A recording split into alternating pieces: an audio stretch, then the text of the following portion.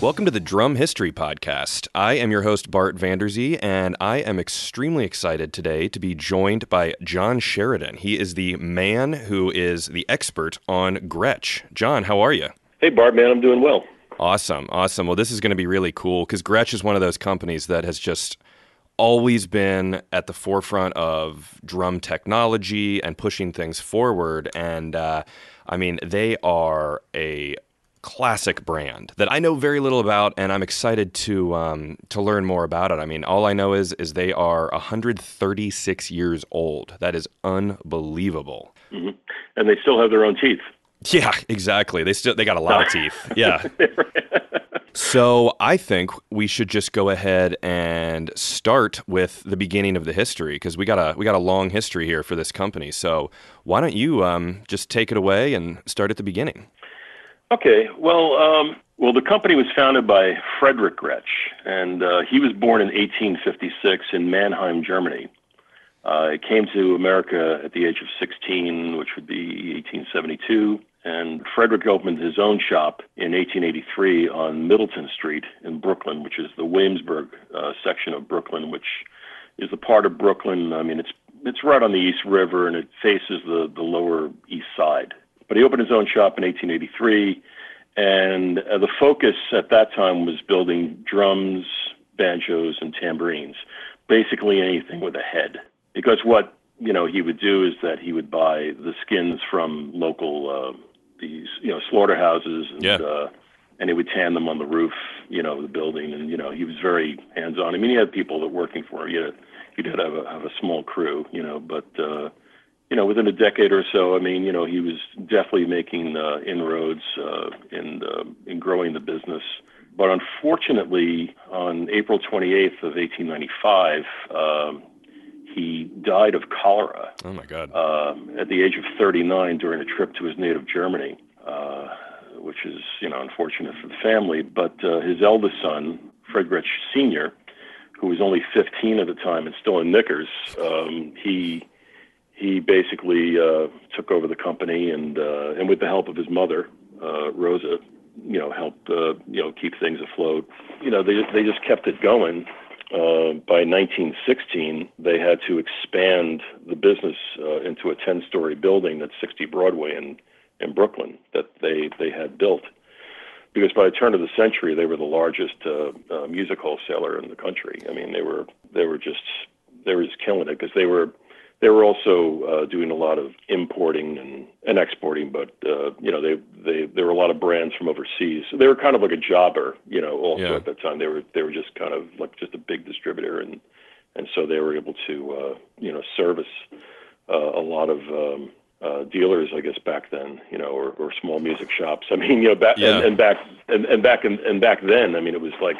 It's horse and buggy deliveries, Yeah. So, I mean, really, Amazon didn't exist at that point. Yeah, right. I mean, and cars were not really in wide use as of yet either. So yeah, it was really, So you just kind of imagine. I mean, these are the old days. So yeah. Well, okay, so 1916. Just to clarify, we're in Brooklyn. We just moved to the 10-story building.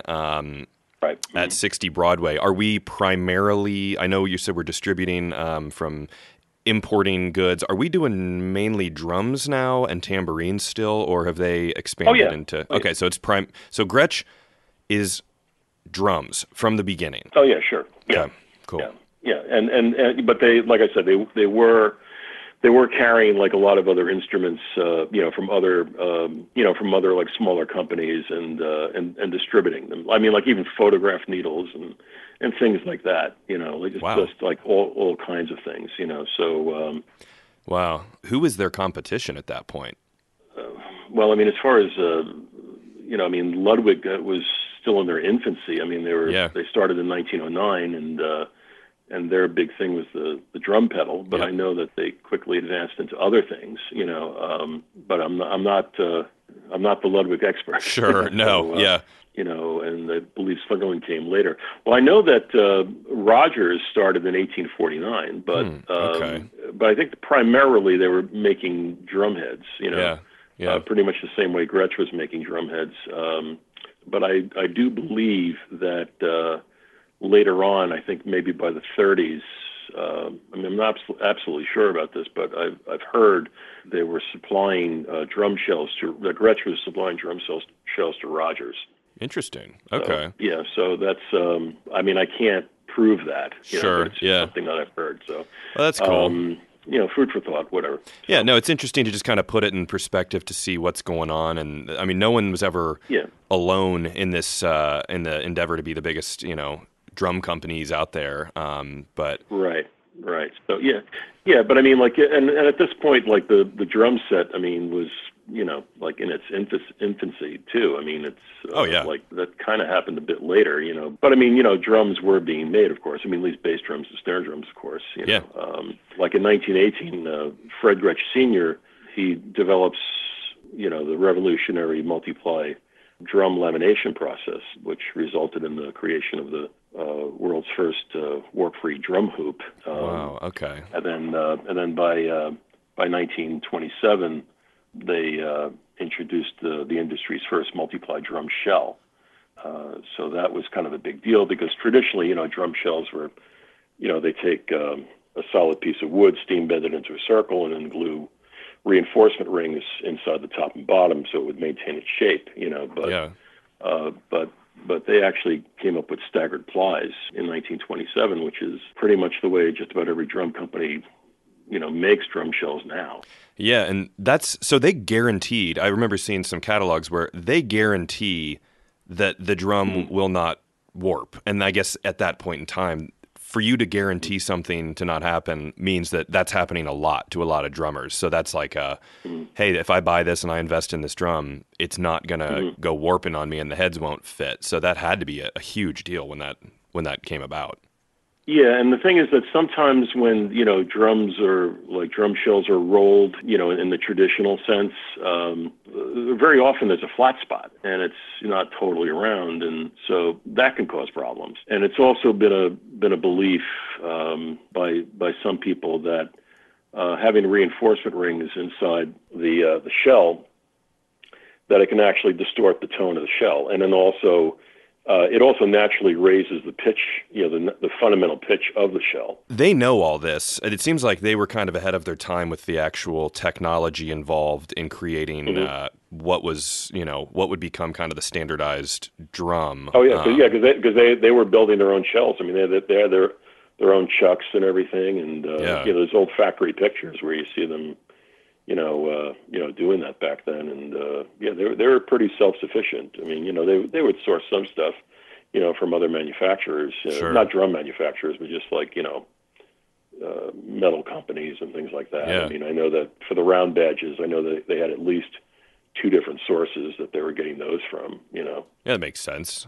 So we should note that on the Gretsch website, it says in 1920 they are recognized as the largest musical instrument manufacturer in the U.S. Yes, so they got to be doing something right, and to be churning out that many instruments, you're going to need a little help getting like the metal parts and all that. But that's pretty huge to be from 1883 to 1920 to become the U.S.'s largest manufacturer is pretty huge. Yeah, that's not even 40 years. No, exactly.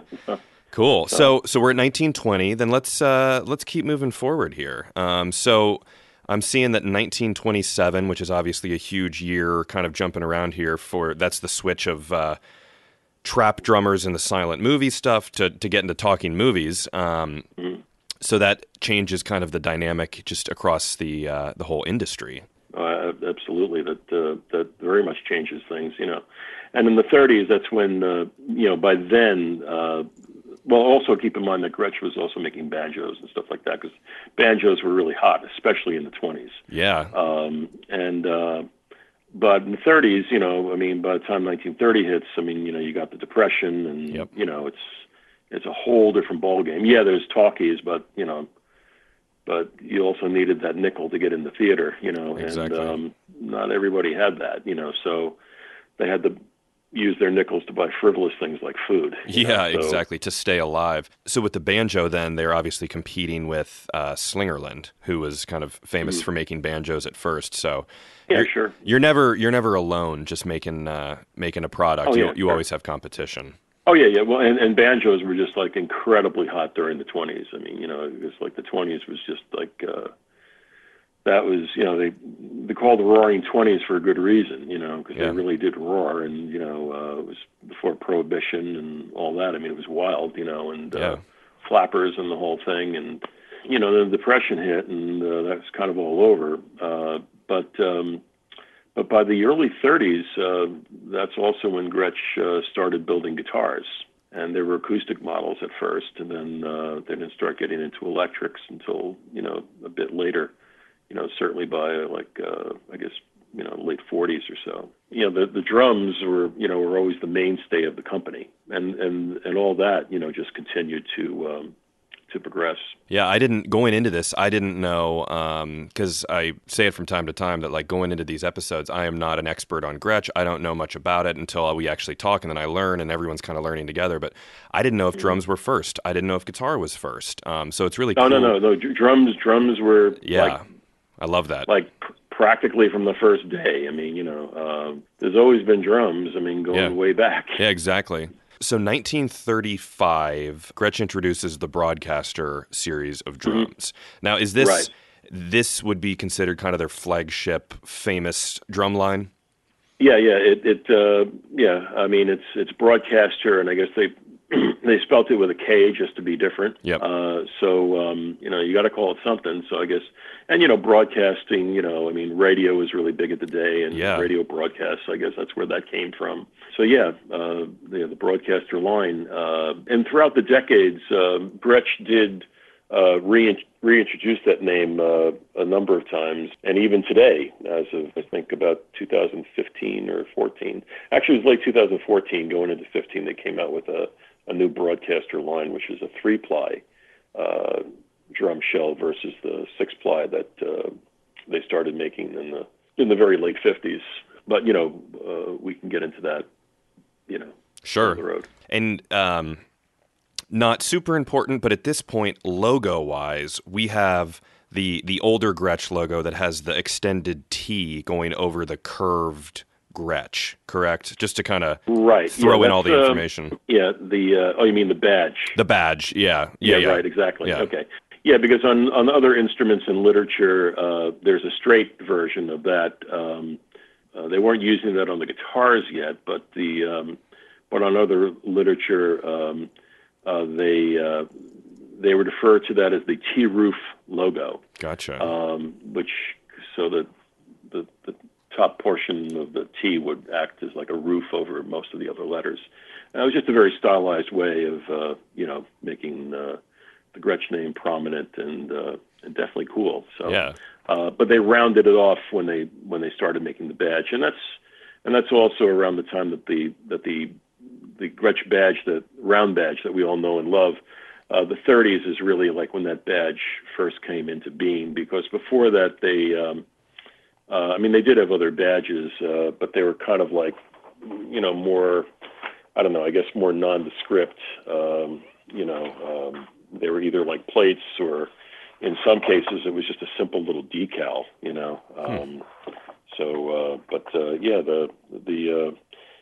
then when it comes to Gretsch badges, that's certainly like a whole other thing. In terms of like in the book that the Gretsch drum book that Rob Cook and I put together. We have like the whole chronology of badges, and in fact, I'm looking at it right now, and in some cases they were just like decals. That's funny. Early on, that were just mounted on. But they did have there was this kind of unusual square badge that said Gretsch American USA and so forth. But the round badge that we all know, it was certainly in use by the 30s. We're entering a pretty tricky time in America.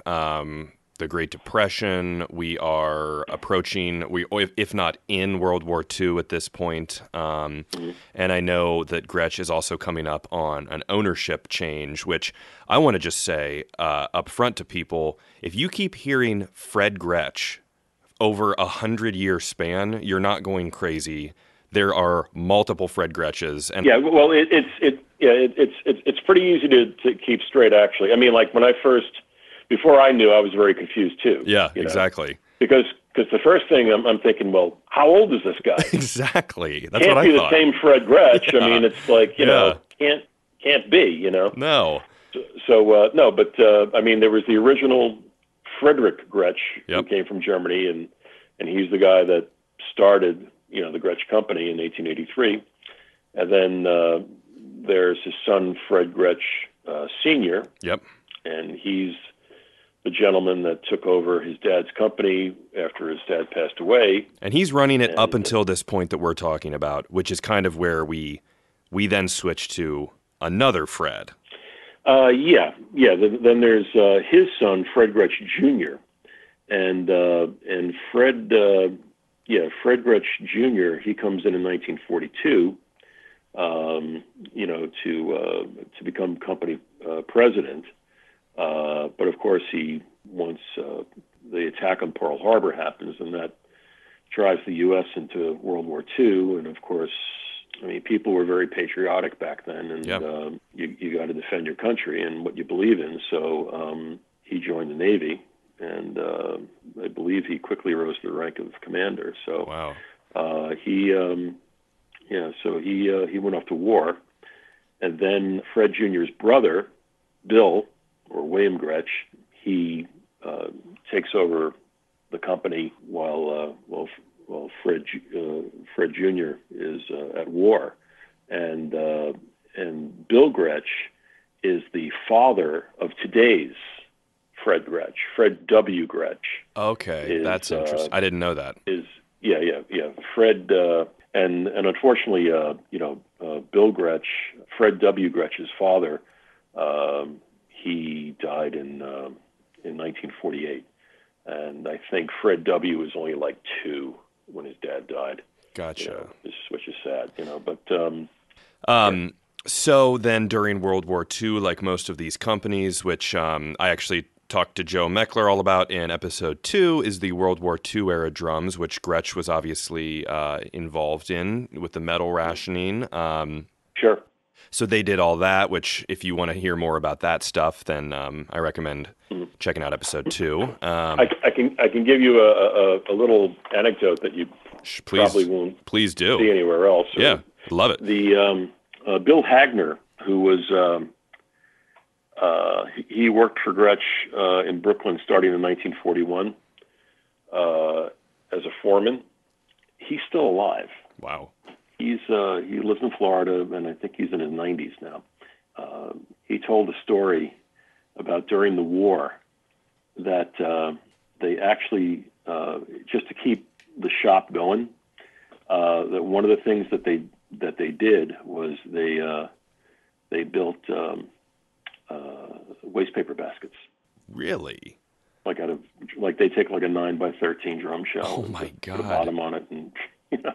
That's amazing. But actually, I just remembered there is something else that they did during the war. They did manufacture stuff for the war effort. They also built gas masks. Oh wow! Okay. Yeah, like those long elephant trunk looking things. Yeah, real scary looking now that. Yeah, right. Yeah, and the thing is like those hoses are kind of like reinforced, and because Gretsch could build drum hoops, like they would, like those hoses were like reinforced with like these little drum hoops. Wow, that that's they amazing. Were able to build because they had, and they were made out, so like anything made out of wood, because they could only use 10% by content metal, so they could use very little metal in anything that they made, unless it was for the war effort, because that's why they were conserving metal, so they could build bombs and tanks and stuff like that. So, but but I know that one of the things that they built for the war effort were gas masks. That's wild. I know. I think Joe was saying that Rogers was making like the instruments that would be in like planes, like the gauges and all that stuff. So that's really cool drum history to kind of hear about what they were doing. The waste baskets thing is just crazy. Now, is that wasn't like we're making waste baskets for the war effort? That was just we need to keep the lights on and sell something. Exactly. It was just something that they could make to kind of keep the lights on. Wow. I mean, I'm sure there were other like things, novelties, or what's not necessarily a novelty. A novel idea for a drum company, but it's but every office needs a waste paper basket. Hey, you know, people got garbage. Yeah, exactly. that's amazing. Cool. Mm-hmm. All right, so we go through World War II. What was the? I completely forget. What is the? They had though a war outfit of drums, right? Like what was their? I know there's the rolling bomber. What was Gretsch? What was theirs called? Oh, that's right. The Defender. The Defender. Cool. Yep. They had some cool names. 1942, 1946. World War II era drums with wooden lugs, because the War Production Board had ruled that no more than 10% of the weight of war era drums could be made of critical materials, i.e. metal. So then we get through World War II. I see something noted here that says in 1946 they produced the first production double bass drum for Louis Bellson. For Louis Bellson, yeah, that's pretty cool. Yep. Yep. Yeah, the story was that Louis went to all the drum manufacturers, one by one as he was being turned down. I mean, the drum set, as we know it, and as it was known back then, when you think about it, it's still a pretty modern contraption, or fairly new, rather. I mean, it was something that, wasn't around that long back then, maybe a couple of decades. So when he came up with this idea and these plans to build this double bass kit, I mean, all the other companies looked at him like he had two heads, and just said, "No, we're not going to do that." Yeah, no one's going to buy that. Yeah. Yeah, right. So then when he brought it to Gretsch, they said, "Well, why not? You can do that." The thing is, if you've ever seen, they built him a number of double bass drum kits throughout the 40s and 50s. But if you look at the very first one that they built for him, I mean, not only is it a double bass drum kit, they're what would be known in the 1980s as power depth. Yeah. They're huge. They're not just big around. I mean, they're very deep. Yeah. And they're the first company to do that. And then he had this huge, what looks like a cocktail drum, like this very long, tall floor tom between all the other toms. It's wild. Yeah, and the other toms were also kind of unusual sizes. Yeah, and they go in a weird order. They go kind of like, they sort of start small on the left and then go a little bigger, and then you got your mega floor tom, and then they kind of go back down in size. So he's obviously a very revolutionary guy. Oh, yeah, sure. And he's interesting with getting his start in the Gene Krupa drum competition and all that really cool stuff. But that's, again, another... And he was like an absolute gentleman. I met him once at Joe Casadas' Modern Drum Shop in New York. I used to go there fairly often. And I was there one day talking to Joe Casadas, and Louis Bellson walks in with his manager. And he had just purchased a cymbal, and he just wanted the cluster of rivets installed. Yeah. And so there's nobody else in the store. So they go off and start drilling the cymbal and put the rivets in. And there's nobody there except for him and me, So I introduce myself and say how much I've always admired him. And I can't tell you, like, how nice he was. I mean, but not just how nice he was, but, like, from head to toe, he was perfect. Really? I mean, his hair was like perfectly coiffed, and like his skin, the clothes he was wearing this beautiful suit with wow. What do you call it? A camel, that kind of light brown, top coat. Yeah.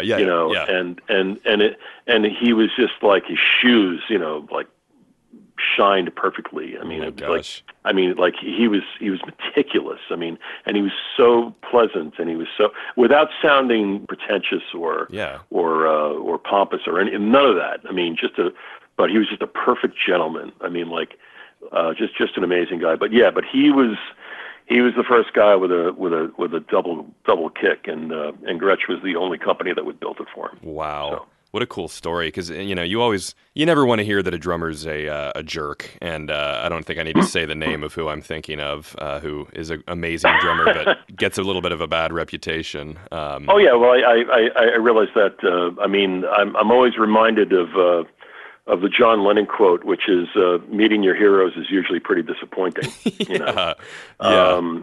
not have anything to do with Gretsch, but just as an aside, I've known Hal Blaine since. Wow. I mean, I've known him for over 30 years, and he's another guy that is just like the nicest guy in the world. He just had a birthday. And, yeah, he just turned 90 on February 5th, and I was invited to go, but I just couldn't get away. Man.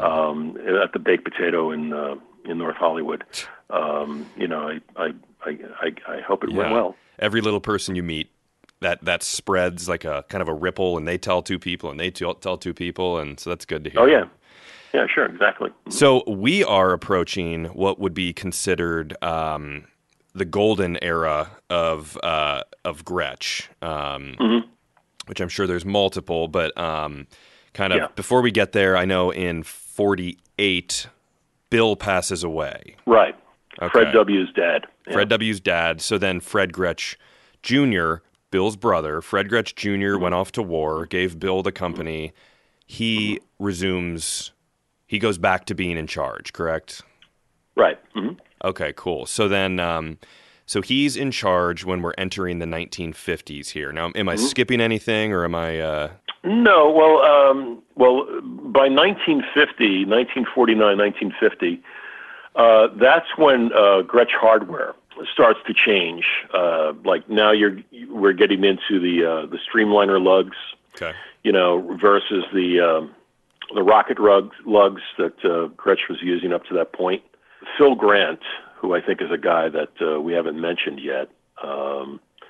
Phil was what Jimmy Webster was to Gretsch guitars. That's what Phil Grant was to Gretsch drums. You know, he was the drum guy. You know, he was the guy that was very much involved with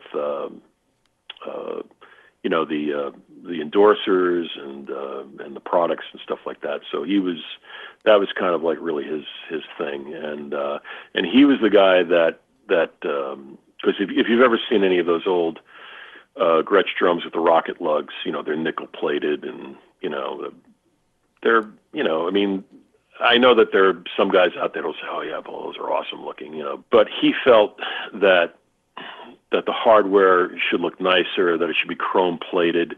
In his words, that the drums should have more dignity. You know, it's a good way to put it. It's a very classy era. Yeah.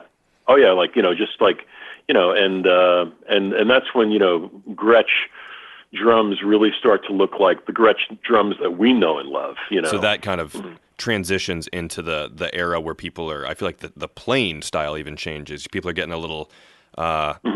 Not heavier. I mean, you're playing more. Things are being amplified where you need to be a little bit louder then, and you're playing a little bit harder, and the gear needs to be able to handle that. Oh yeah, sure. Oh, also I should mention also around this time is Gretsch was the first company to make the 20-inch bass drum. Really? You know. Cool. Yeah, Davey Tuff. He was the guy that wanted a smaller bass drum because. You know, if you've ever played drums in a city like New York or Chicago or wherever, and you're dealing with cabs and stairs and stuff like that, and back then, you know, bass drums were enormous. They were 24, 26 inches, whatever, in diameter, and it's like, you know, they wouldn't fit in the trunk of a cab, you know, like even back then when cabs were like trucks, you know. Yeah. I mean, it's like drums were just so ridiculously enormous. Drums don't have to be big to sound big. No, exactly. You know? Yeah. Because like, you know, even an 18-inch bass drum, or in Davey Tuff's case, a 20-inch bass drum. I mean, the 18 came later, but the 20-inch bass drum, I mean, that was revolutionary, you know. But I mean, a 20-inch bass drum is still a good size. I mean, that's, you know, like you should be able to do the job with a 20. Yeah, you know? It's super common today. I mean, a lot of people use 20s.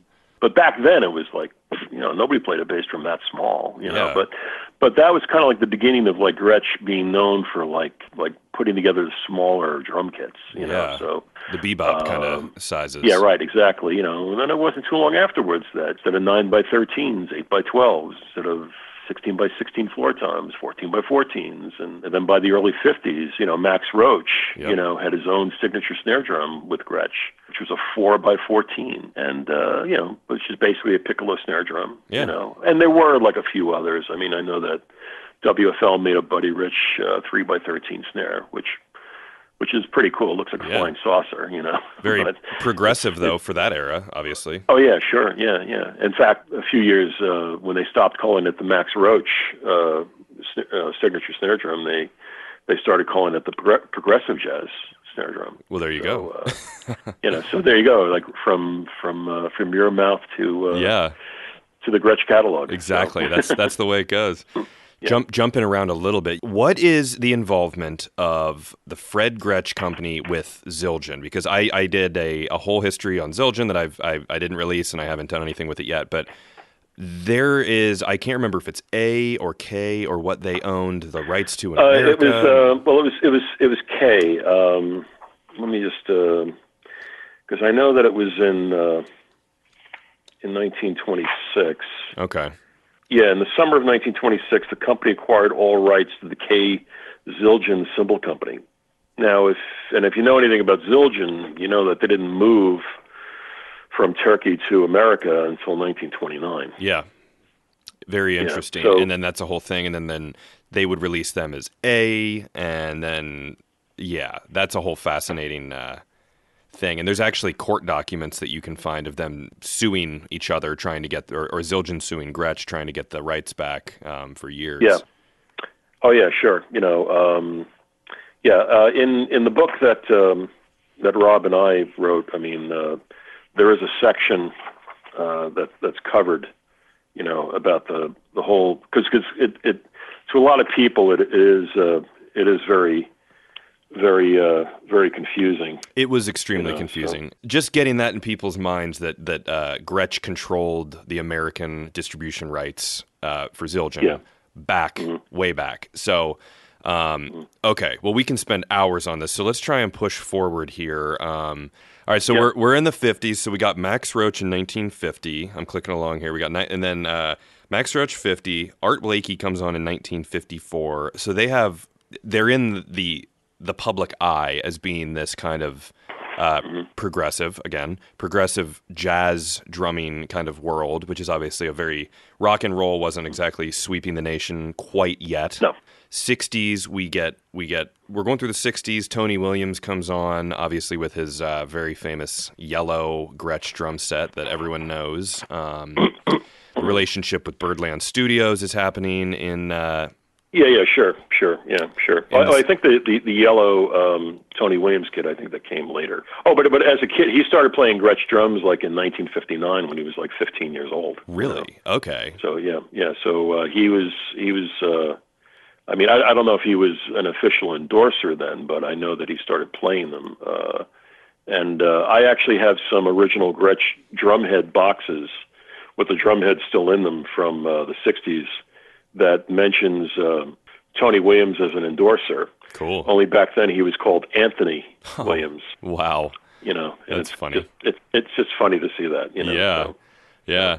All right. So then 1967 we enter. You mentioned it before. Fred Gretsch Jr. retires, and then so he sells to Baldwin, which is the first major sale of the company. Yeah, well, at that time, in the 60s, the thing is that let's not forget the Beatles. The Beatles absolutely revolutionized the MI business. You can't possibly underestimate, when you spoke to Bill Ludwig III about Ludwig, the phones were ringing off the hook the next day after they appeared on Ed Sullivan. Yeah. Well, with Gretsch, George Harrison played a Gretsch Country Gentleman guitar, and it was the same thing. That's amazing. Because the thing is that these companies, when they order supplies like lumber and stuff that they need to build their instruments, they base their orders on the previous year. Let's say in the case of a drum company, last year we ordered like these many rims and these many lugs and so forth and so on. And, with guitar parts, it's the same thing. You order this much lumber and tuning pegs and pickups and so forth, and you forecast what you think you're going to do in the following year. Yeah. So, the Beatles happen, and nobody sees this coming, and and all of a sudden everything just goes topsy. And, so for Gretsch, I mean, they had Country Gentlemen's in stock, but after the Beatles appeared on Ed Sullivan, they were very soon out of stock. And then the Country Gentlemen's, I mean, I heard that, they were back ordered for 2 years, but that kind of sounds like an exaggeration. But one thing that I know that isn't is Dan Duffy is a guy that I know that worked for Gretsch back in the day, and he was on the guitar side, and he said that before the Beatles appeared on Ed Sullivan in 1964, prior to that, we were building 17, maybe 20 guitars a day, but after that, we were building 75 to 100 guitars a day. Wow. So if you think of, so you figure what was going on with the guitars, I mean, it was probably the drum manufacturing was probably augmented in the same way. Oh, yeah. And the thing is that not everybody was like kind of, brand oriented. Yeah. I think that there were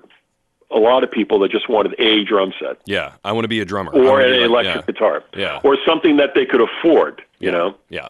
So, and because like the interview you did with the MIJ drums, Exactly. made in Japan. Yep. I mean, that stuff just took off because you could buy a Japanese-made drum set for, a fraction of what you pay for a U.S.-made kit, you know, So then that explosion happens. It's then interesting to me that why did sell to Baldwin in '67? What was the catalyst for that? What was going on? The other trend that was happening was that all these big corporations were taking notice of these little mom and pop musical instrument companies like Leo Fender and Fred Gretsch and Joseph Rogers, and they were saying like, wow, there's a lot of money in now there is in musical instruments. So we had all these big corporations buying these companies. I mean, in 1965, CBS bought Fender. They bought Fender for $15 million.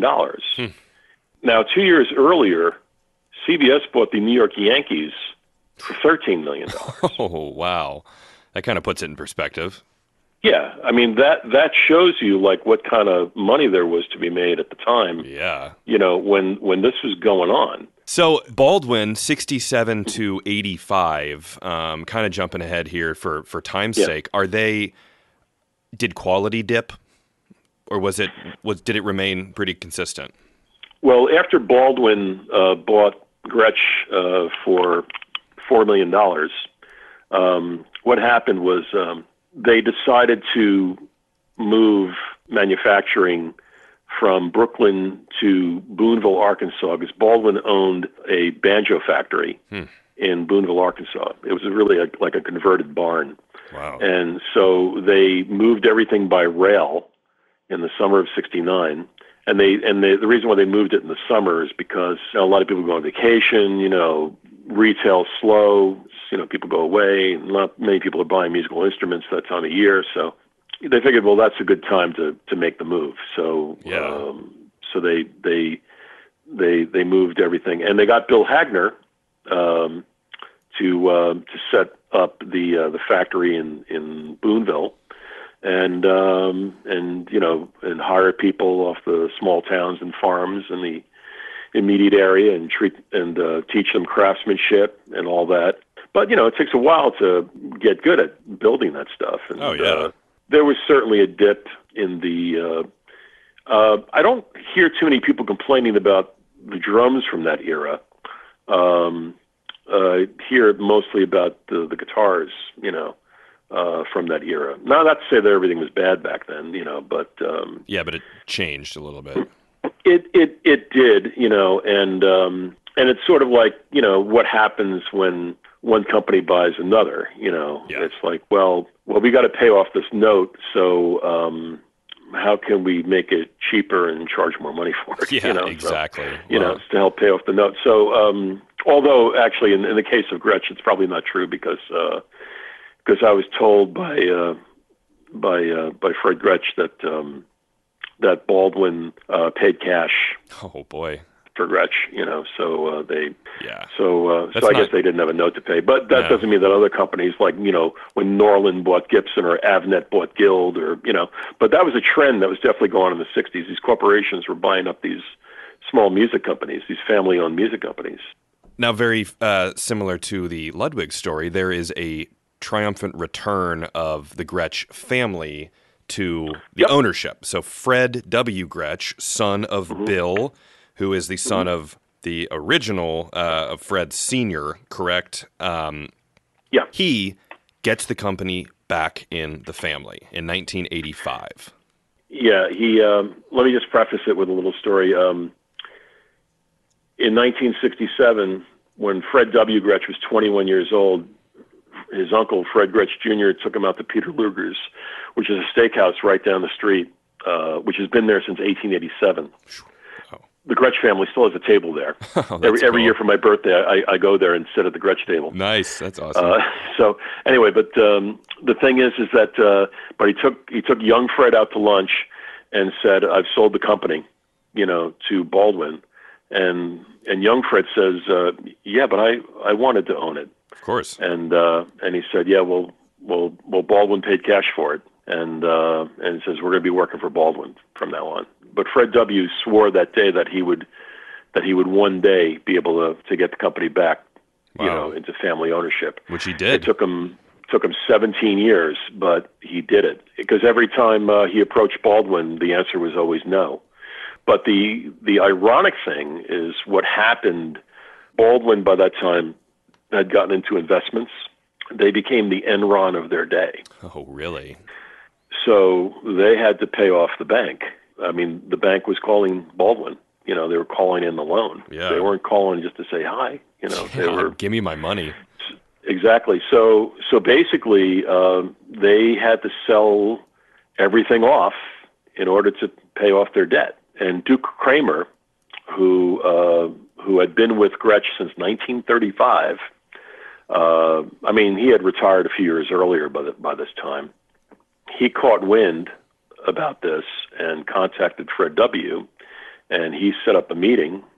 Fred officially bought the company back, I believe, in November of 84, and then announced it to the world on January 1st of 85 that the company was now family-owned again. Now, do you know what he do we know what he paid for the company?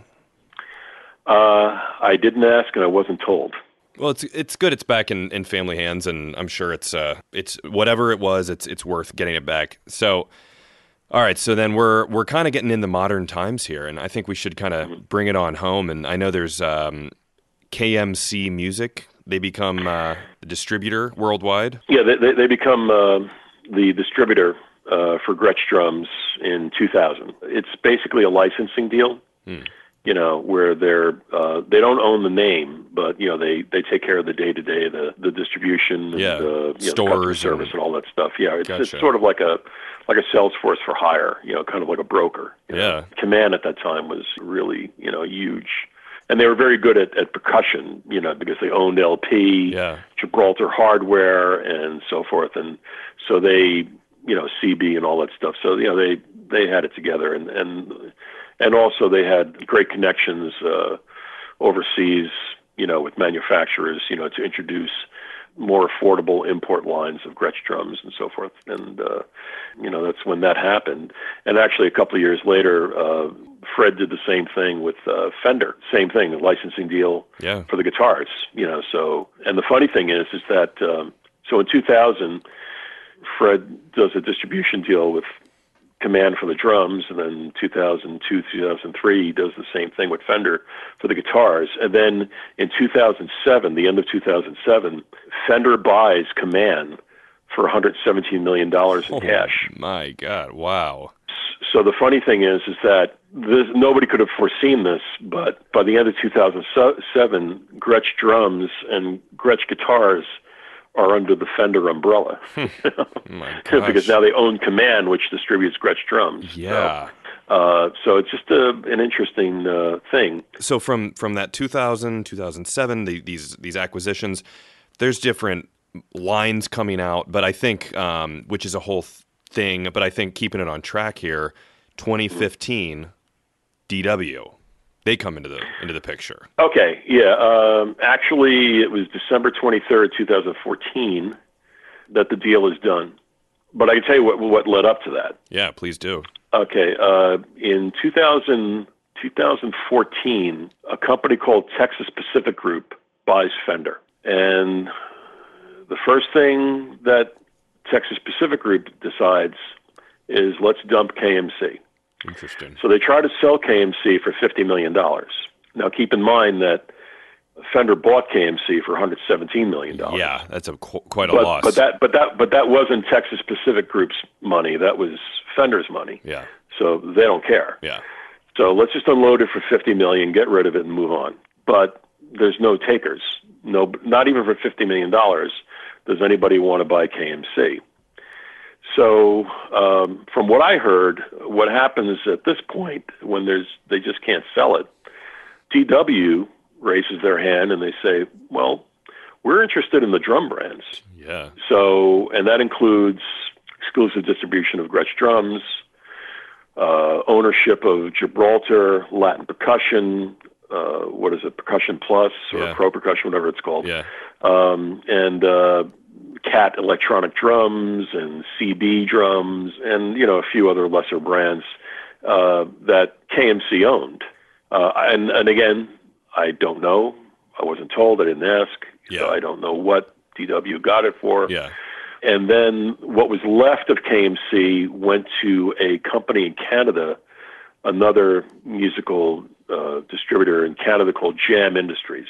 But KMC still exists today, and they still function as they always have. They've taken on a lot of other new brands to kind of recover from the losses. Yeah. They're very nice people at KMC. I know those people very well, and they're terrific people. Well, and then my only question, moving with the DW thing, would be, what is the role of Fred W. Gretsch, and compared to, he still owns the name Gretsch? Yes, absolutely. Yeah, absolutely. I mean, Okay. and that's the way it's always been, no matter whether it was KMC or Fender, or Hal Leonard, Yeah. because Hal Leonard, as of mid 2017, they took on Gretsch import drums, which is renowned Catalina Club, Catalina Maple, and Energy. They took on all the Gretsch import lines, as well as Gibraltar Hardware and Cat electronic drums, and all the former brands that KMC had. Well, and the Catalina line itself is just inexpensive drums, but they are amazing. I mean, I owned a practice little extra kit of a Catalina mod kit I got when I was teaching at Sam Ash, and I got a good deal on it. It was awesome. It had a really cool, unique bass drum size, and for the price, I paid like $300. They are great, inexpensive drums. Obviously, they have all price ranges of drums, but I love the thing. Oh yeah, sure. Well, they have a price point for every budget. I'll let you in on something. This book that Rob Cook and I did, the Gretsch Drum Book, which came out in 2013, which pretty much has all the information you'd ever want to know about Gretsch, at least up to 2013 when it came out. Yeah. What the hardest part for me of doing that book was? What? The time that KMC owned it.